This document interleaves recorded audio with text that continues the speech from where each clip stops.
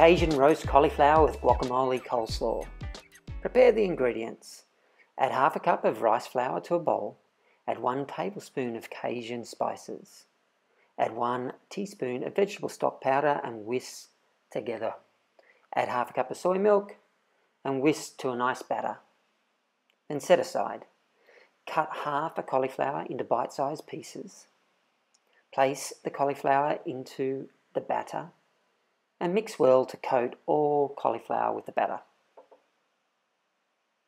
When all the cauliflower is coated, place it on a tray lined with greaseproof paper.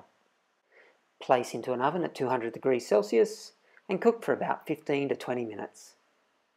To make the coleslaw, grate the carrot and place into a bowl. Finally shred 1/8 of a cabbage and place into the bowl. Finally shred 1/8 of a red cabbage and place in the bowl. Finally shred a handful of kale and place into the bowl.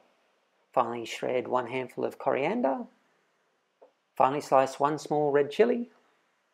Finally chop 1 garlic clove and add to the bowl. Scoop into the bowl the flesh of 1 avocado. Squeeze in the juice of 1 lime.